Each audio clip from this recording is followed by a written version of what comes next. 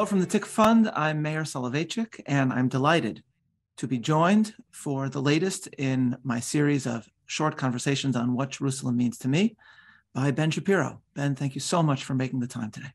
And thanks for having me. It's great to speak with you.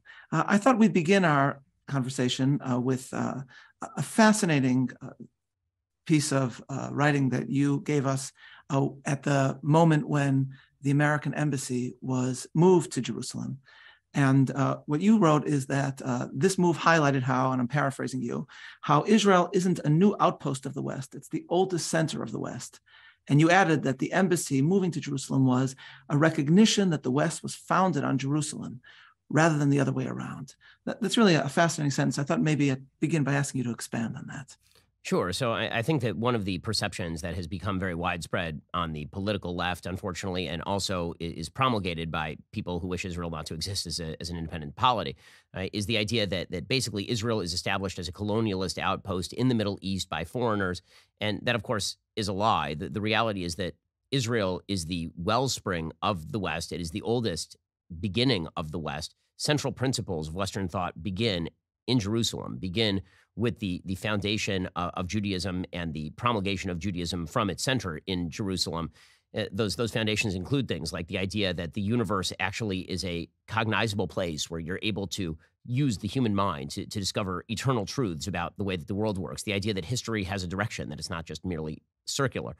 The idea that the human mind is capable not only of reflecting what the universe is saying to it, but is capable of searching beyond itself, and that there is a moral relationship between the things that you do and the outcomes that exist in the real world. All of these are Judaic concepts that then end up being promulgated largely via Christianity to a far broader audience over time. And it's that balance between Jerusalem, those core ideas, that there is an intelligible universe that human beings are capable of understanding because God created us in his own image, and the idea that history has a direction and that progress exists in the world. These ideas combined with sort of Greek rationality, the dual poles of Jerusalem and Athens, as Leo Strauss suggested, are the basis of the development of Western civilization. And so the notion that Jerusalem was predominantly important to humanity because of its religious beginnings is not only historically true, it's also ideologically true, and reminds people of why it should continue to be important today. It's not some sort of foreign imposition on, for example, Muslim or Arab territory. That's historically and ideologically inaccurate. Right. You wrote a book where you describe the significance of both Jerusalem and Athens and how the combination of the two cities gave us the achievements of the West. I'm wondering, how would you describe the tensions between Jerusalem and Athens? The city of Athens, of course, did give us, of course, rationality, at least to some extent comes from Athens, philosophy, architecture, art, but it was also a center of paganism and a denial of some of the very concepts that Jerusalem gave to the world. So how would you describe the tension in between them and how the West was produced by, I suppose, selecting from the two or melding the two and synthesizing the two?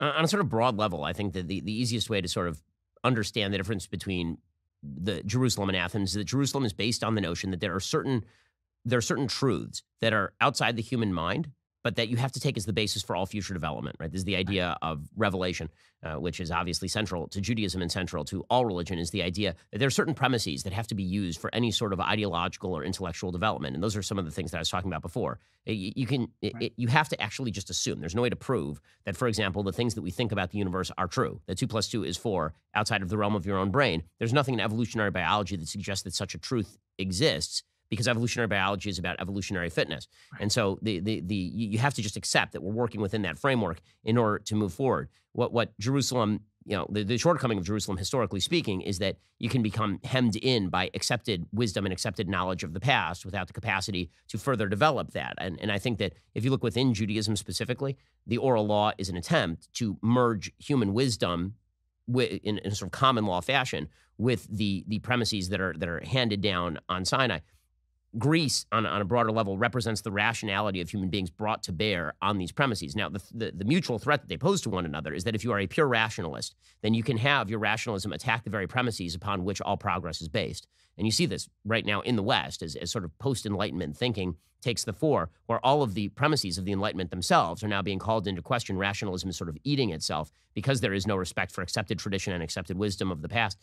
On the other hand, you can see how religion falls into theocracy when the idea is you can't apply human wisdom to diktats of the past. There is no development. What we have is the way that it's always been, and therefore it can't change in any way. And so it's always that tension and that balance that allows for progress among humans. You can't let go of the poles that tie you to earth, and that would be Jerusalem. But at the same time, you can't let go of rationality, or you're never going to become airborne.